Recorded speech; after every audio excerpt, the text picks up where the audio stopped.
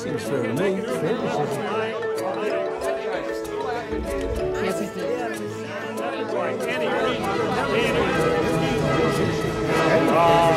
if you don't know what fair is, you can't make it.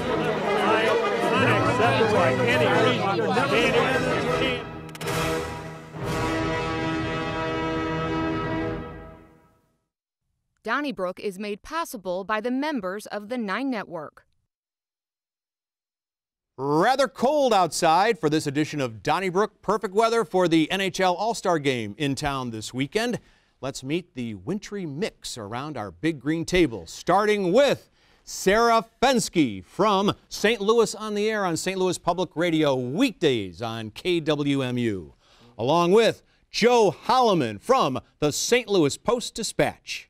He's Ray Hartmann, one of our founders, of course, with the Riverfront Times and with the Big 550 KTRS. And Mr. Alvin Reid from the St. Louis American, 97.1 The Dave Glover Show, 590 AM, and STLmag.com. Ray Hartmann, we lost one of the greats in PBS history and broadcast history today when Jim Lehrer died at the age of 85. Of course, 9 Network fans know him well as the co-host of the McNeil-Lehrer News Hour, then the Lehrer News Hour, and he made it look easy. He was a Mizzou grad and a true pro, was he not? He was all of those things, and it really makes us, kind of humbles us that we're part of the PBS family. But he was a 1956 Mizzou grad, so no, I did not hang out with him there. I know it looks that way, but I did not. But he was a 1956 grad at Mizzou, and really represents kind of a bygone era in journalism. Big loss for journalism and broadcasting. Yeah. Well put. Sarah Fenske, I want to ask you about Circuit Attorney Kim Gardner, whose office, if not the Circuit Attorney herself, had a press conference today after she kind of got in trouble when it was discovered that she had complained to Jeff Begays of CBS News that she had been stopped by the St. Louis Metropolitan Police Department in a traffic stop in an attempt to intimidate her because she was the first black circuit attorney in the history of St. Louis. She said she was pulled over on Christmas Eve for 15 minutes. Well, Chris Nagus of KMOV looked at the tape and he said, you know what? Actually, it was 6 minutes. It was on December 23rd, and her lights were off while she was driving at night. So what happened at the press conference today? Well, so Kim herself did not show up at this press conference. She sent one of her deputies out, and he explained something that I will say I have defended Kim in the past. It can sometimes be hard of late to defend Kim on some of these things, but there is one explanation he gave that I think makes some sense. And he said that after this traffic stop that she had been concerned about what happened and that she had reached out to somebody apparently within the St. Louis Police Department and said, I was pulled over. It felt like this really intimidating kind of stop. It lasted a long time. It felt like it was 30 minutes.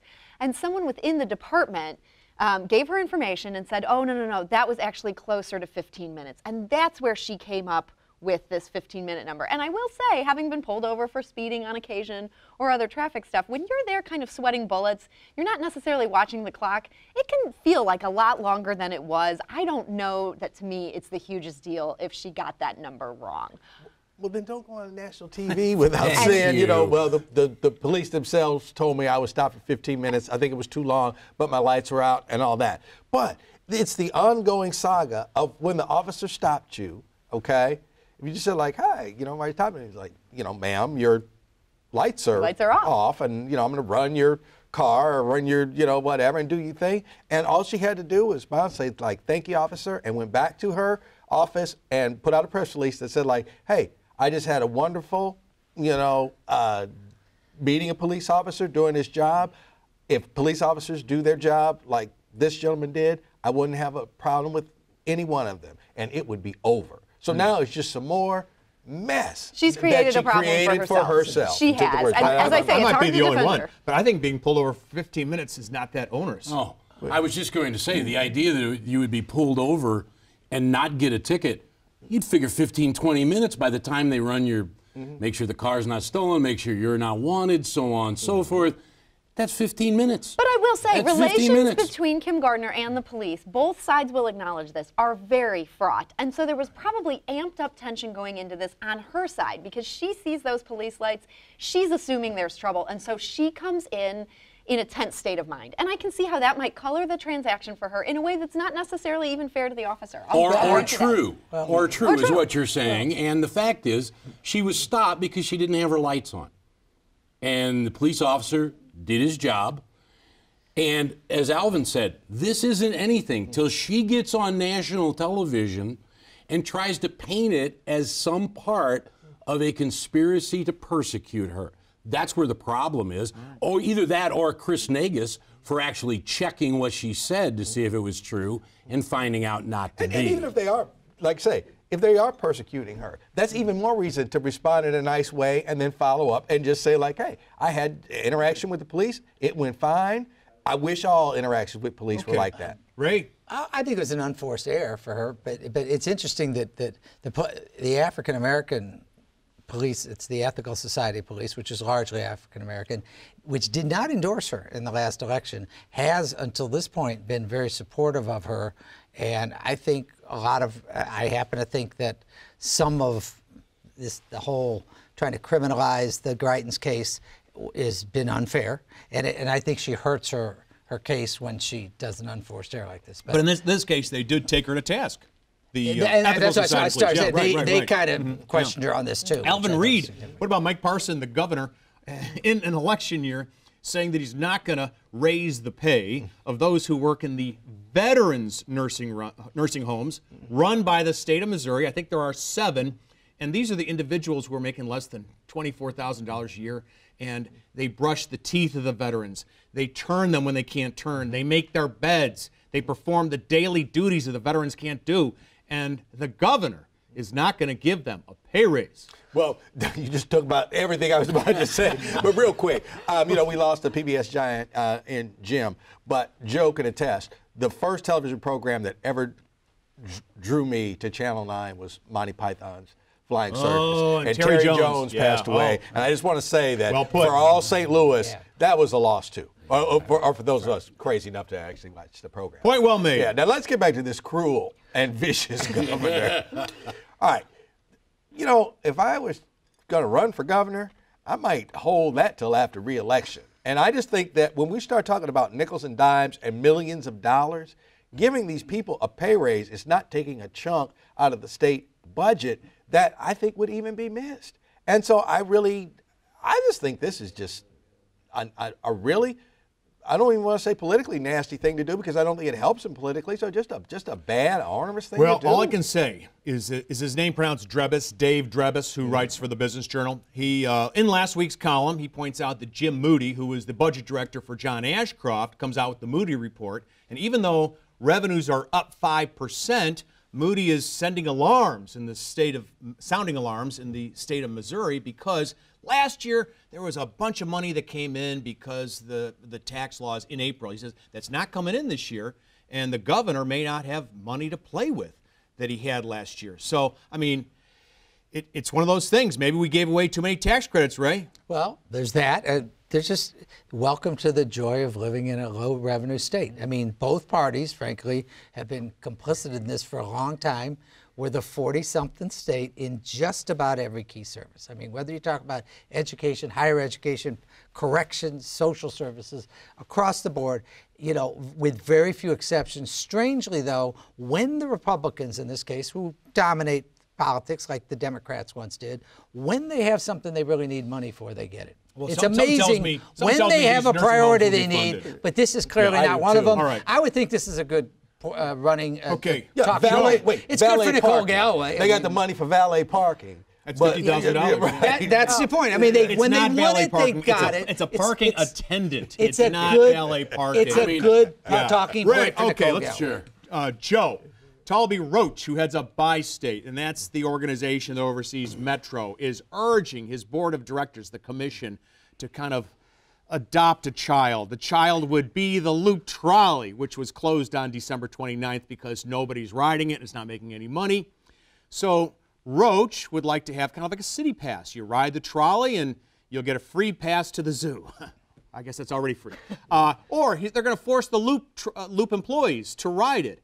Also, it's been pointed out by Elliot Davis of Channel 2 that Talby Roach sits on the 501c3 that would benefit from all this because he's on the Loop Trolley TDD, Transportation Development District, which is on the hook for this white elephant at this point. So does Talby Roach have a conflict of interest? You know, he says his attorney says it's not. And I don't think it's something that we're looking at of like what nefarious actions are going on here. But it's very simple problem to solve. Resign from the TDD board. But he hasn't done that. And you show, I didn't say he had. I'm saying it's an easy problem to solve. So you think it's a problem? All he has to do is resolve.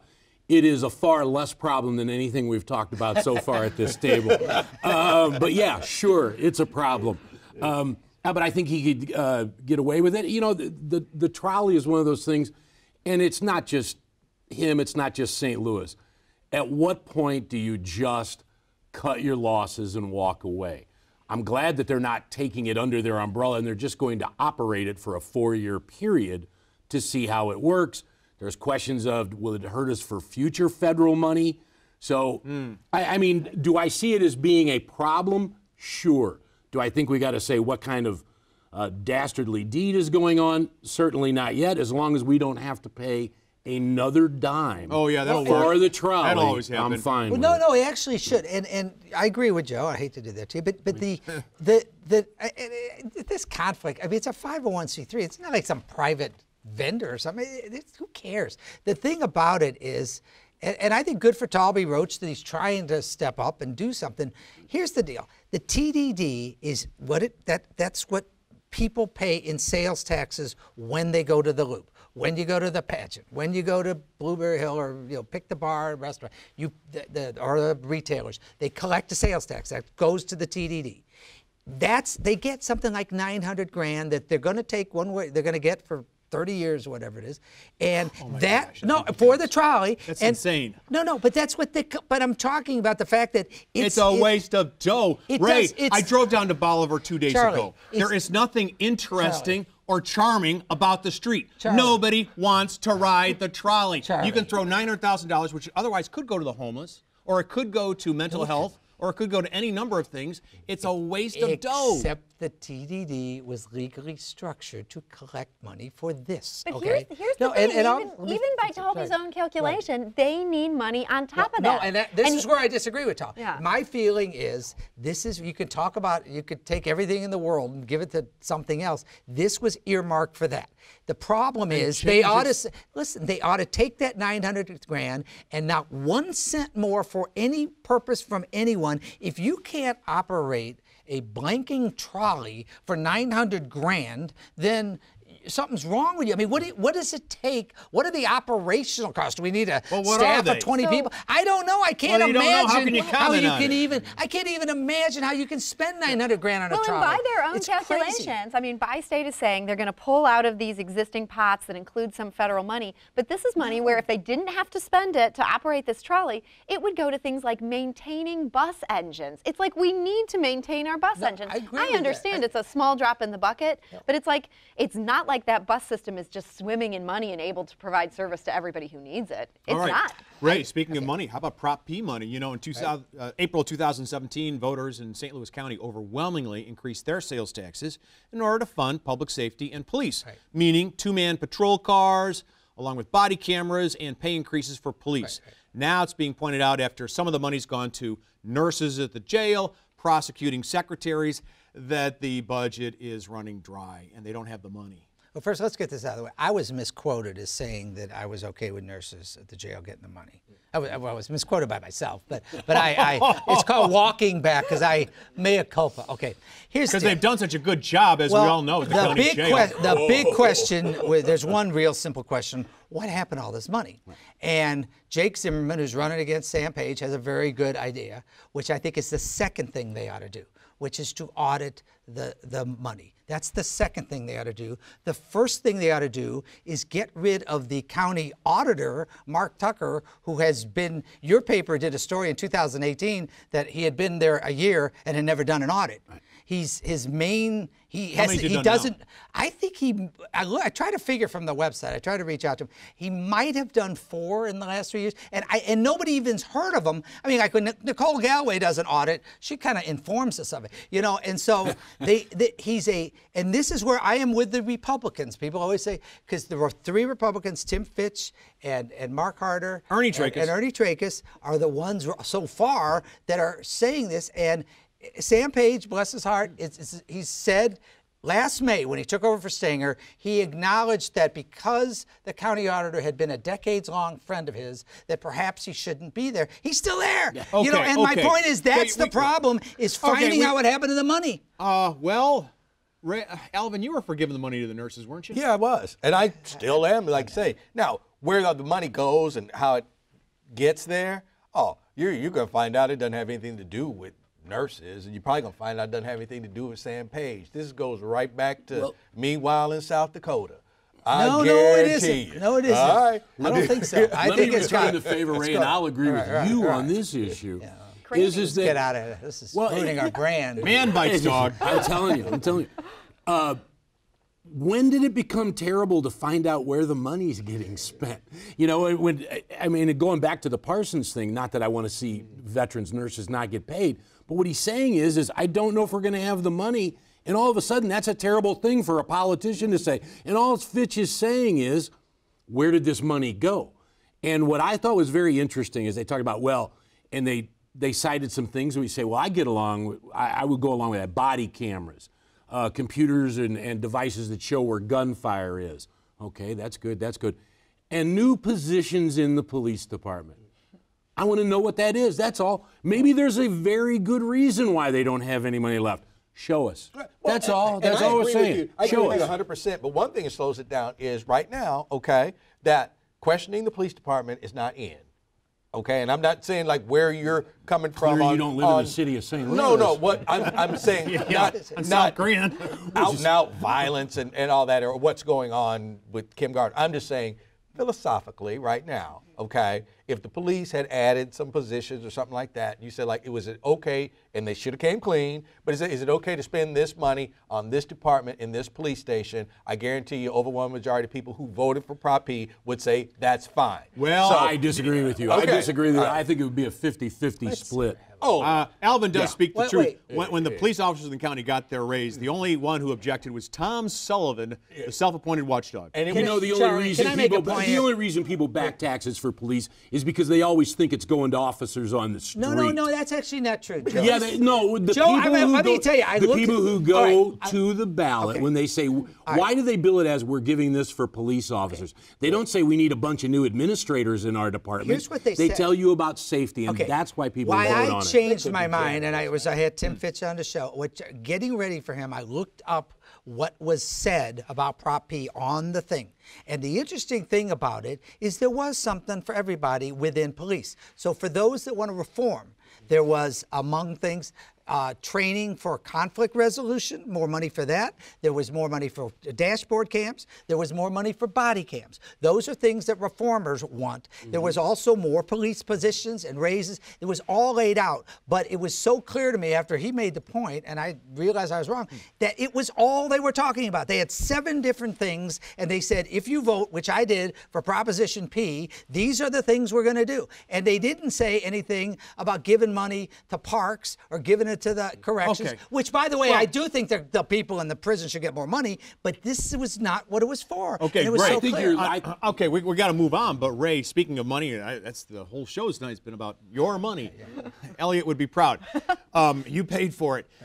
Ray, the MLS, Major League Soccer ownership team, announced this week that even though it is not going to get the $30 million in state tax credits that it wanted, Governor Parson put the kibosh on that, it's still going to go forward. What did you think about that? Well, I think it proves a principle. They did not need the money. Now, they could make an argument privately that there was some bad faith involved, that they were misled. That's a kind of inside baseball thing. But the fact of the general public principle is there's a thing called but for. But for the money, this project wouldn't happen. Those are the projects that should get money. In other words, but for this tax credit, this developer can't build in such and such a neighborhood. That's what the money should be for. It's not because, gee, this is great for St. Louis. How about a little $30 million from the state? Well, I mean, I agree with Ray in principle, but what's at issue now is the city of St. Louis is looking at these LCRA tax abatements on this soccer stadium, and I gotta say, the way things have gone in St. Louis, where we're giving a tax abatement to every single person who rehabs a small house to make it a bigger house, and we're giving them tax abatements, it's really hard to argue that this wonderful civic project that this family is paying for out of their own pockets shouldn't also get a tax abatement. In St. Louis, everybody gets a tax abatement, and that's a problem. But it's like, how can we say no to this when we don't say no to this, you know, fancy new house going in on the hill? Well, and I think the reason why it looks as if the state hoodwinked them is because we have gotten, like Sarah said, so used to everybody gets one, and it's like, how dare you? I don't get one too. I mean, you know, that I've been allowed. How come me? You know.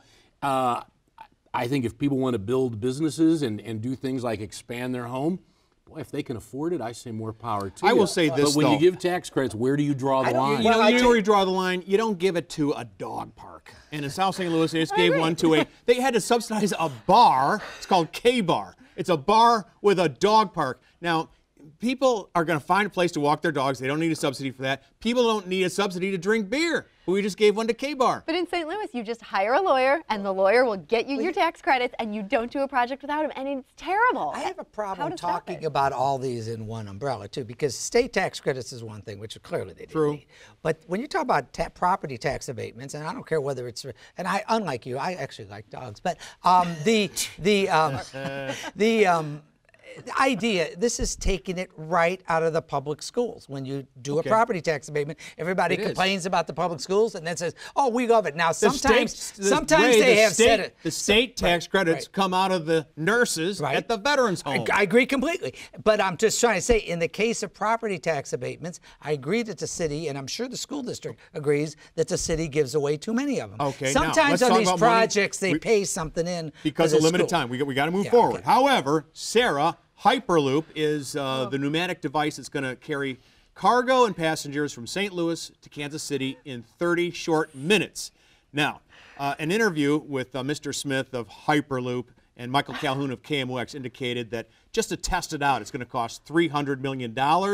Are you going to write the first check in the public-private partnership? I am absolutely not. And I want to say, have we learned nothing? We're talking about the loop trolley. What is the big problem with the loop trolley? It goes to these places that don't need to be connected. No one wants to ride it. If it wasn't on this fixed track, we'd tear up the route and use the money for that. So we're about to build a pneumatic tube that goes to Kansas City. Who wants to go to Kansas City? I think the only logical solution is you take the trolleys, you retrofit them so they can travel at 1,000 miles an hour, and we shoot those bad boys over to Kansas City. Well, no, of course I'm not for spending that money. As a recently more greater Kansas City Chiefs fan, yeah, really. I'm still a Chiefs fan. No, but I like the Chiefs. And we wish them well in the Super Bowl. But the thing is, I mean, it's so ridiculous. And I mean, how many nurses at the veterans home salaries are we going to take to do this? I mean, it's so ridiculous even talking. Okay, now, the state should not be coming off $300 million. Don't get me wrong.